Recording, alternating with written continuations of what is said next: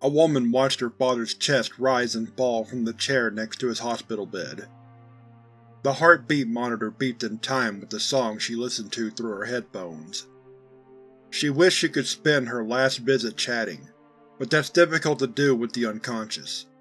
Besides, she'd end up repeating the same introduction from the last 23 visits. The whole, "Hello. Hello, have we met? Yes, I'm your daughter. This can't be right. I have 2 sons. Wait a beat. Well, yes, you did also have 2 sons, but you also had me. Where are they? Eric is currently working in the field, so he can't make it. And, well, Tony's no longer with us. But I'm still here." Eric and Tony? I thought my boys were named Andrew and Joseph. No, but… actually, never mind. Can you get the nurse for me? I think my bed needs readjusting. Sure, Dad. Get up to leave. Wait, what was your name again? Joyce. You named me Joyce. And then get the nurse. Joyce had gone through the motions every time she visited, except this time. Each of those 23 times, Joyce felt a sting in her chest, and wished her father would just go back to sleep. But now Joyce got her wish, and she realized that 24 is a nicer number than 23. Too bad they'll miss the chance. 10 trained soldiers approached a dusty warehouse near the docks. The crashing of waves against the rocky shoreline washed out any noise made by MTF Iota-10. The team lined up next to the back entrance. Captain Eric Michaels held up 2 fingers and a thumb. An instruction. 3.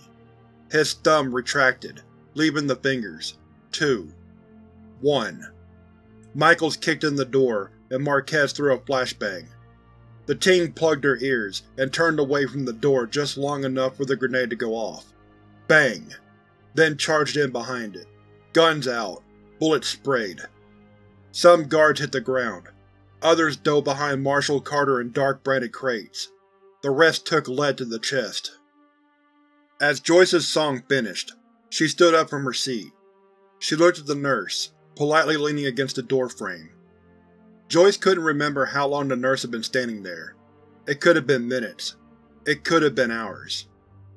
It's about time. Yeah, I know, Joyce replied. She glanced down at her dad again. He held one of his pillows close, like a child with a favorite teddy bear. Right. I'm on my way, she said to herself. We'll tell you when it's over, the nurse called after Joyce, who half ran out of the room. Joyce refused to cry, but that didn't stop her from shaking.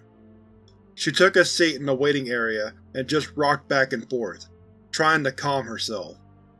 She'd done worse in her day job. She'd lost lives before. Hell, she'd lost her own family before.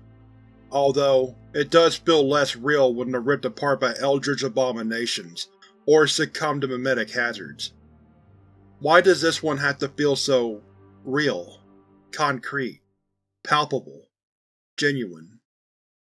Michaels popped out from behind a forklift and shot a few rounds at the men across from him.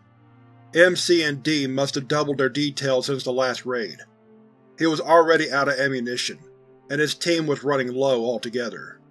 A quick scan counted about 12 bogeys left. Michaels turned to the private next to him. Turner, give me cover. Where you headed, Sarge? You see that crate over there? Yeah. How much you bet this shipment's part of a weaponry order? Turner opened his mouth to speak, but Michaels held his finger to Turner's lips. Trick question. Never tell me the odds. Just get going, Solo. Michaels smiled and darted towards his prize, as Turner let loose another round of bullets.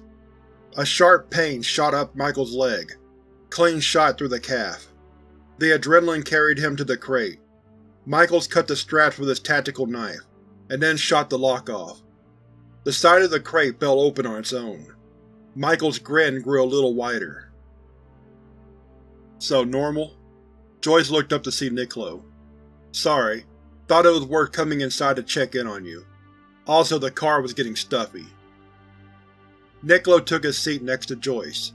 He had volunteered to drive her back when the deed was done, since she probably wouldn't be in a good headspace to be safe on the road. It also helps he has a name, not a number, Nicola continued. Not helping. Sorry, thought I'd just take your mind off of it. Can you just be quiet, please? Right. Sorry. Joyce returned to rocking as Nicola watched her. She put her headphones on again, but didn't play any music. She just wanted the pressure up against her ears, to give her that feeling of isolation. The illusion of being alone in a crowded room. Are you sure you need to be here for this? We can just… I said shut up!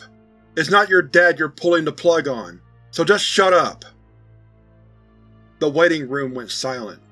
Joyce looked around, the color drained from her face. Just as her gaze reached the entrance, the nurse arrived, also looking pale. Mrs. Michaels?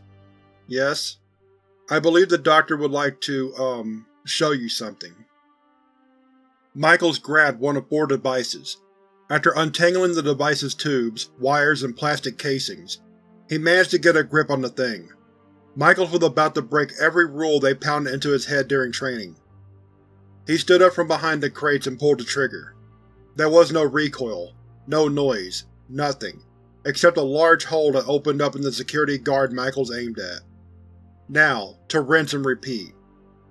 Michaels aimed to take another shot. A bullet caught one of the tubes. Michaels collapsed, started screaming, and tried to hold the side of his body that just wasn't there anymore. Joyce nearly ran to the room. She flung open the door. A single long beep rung in her ears. The heart monitor had gone flat. Joyce's dad looked over from the hospital bed, finally awake. Who are you? After the firefight died down, Michael's screaming could still be heard throughout the building. Even with all the blood loss, he screamed. Even with the hole where his left lung used to be, he screamed. He felt it, and he kept feeling it. The world was all fuzzy, but it still hurt. It hurt so much. And when Michaels was carried away by a squad, who simply didn't know what else to do with the man, the screams and the moans of the others echoed around the warehouse. All those with lead in their chest, heads, arms, legs, lungs, hearts, feet, eyes. They writhed in the clutches of life. On that day, the Reaper laid down his scythe, turned in his shroud, bid farewell to the masses, and quietly retired.